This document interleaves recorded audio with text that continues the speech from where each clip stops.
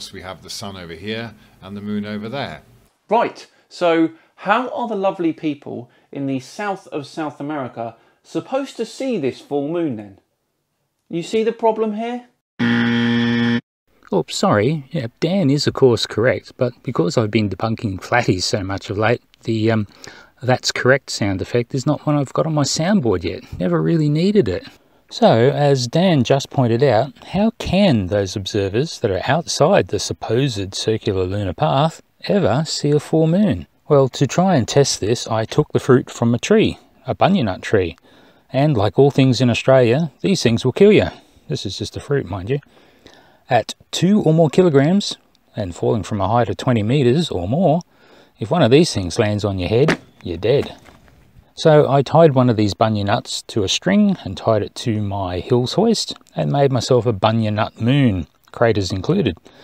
Then I put my wobbly torch, thanks Dim Dim, you clown, and I put the wobbly torch in the peg basket and shined that straight at the moon.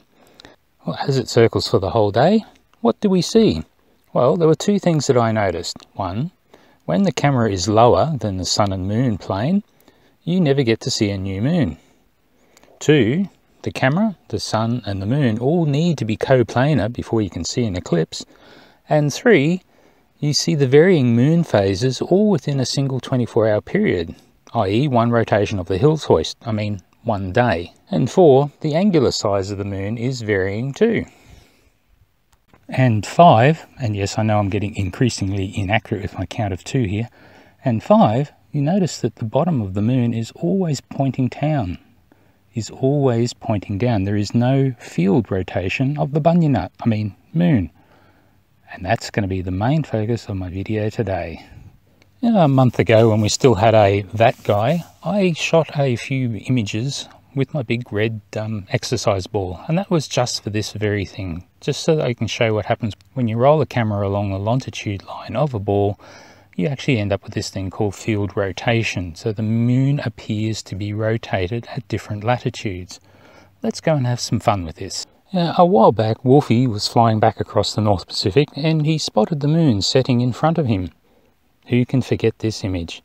Well, it sent many flatties into a tailspin. When he took the photo, he emailed me a copyright from his plane. He said, "Man, this is going to go well." And he was right. So much globe proof just in one image. Well, Wolfie was about 35 degrees north and I'm 27 degrees south. It's pretty easy to see that there is close to 60 degrees field rotation between these two observations of the same moon. From Tommy's moon project, I managed to locate about 20 images of the moon, all taken on the same day, but at different times, different azimuth angles, different elevations. So it's going to be rather tricky to tease out of that lot some field rotation. So what I propose doing is a quick moon field rotation observation experiment. So how about on the 27th or the 28th, either will do, if we all take a picture of the moon when it's close to the western horizon, I think that'll make quite a good set of observations. On the 27th, it should be setting around 8:30 p.m, so snap a shot of it just before that.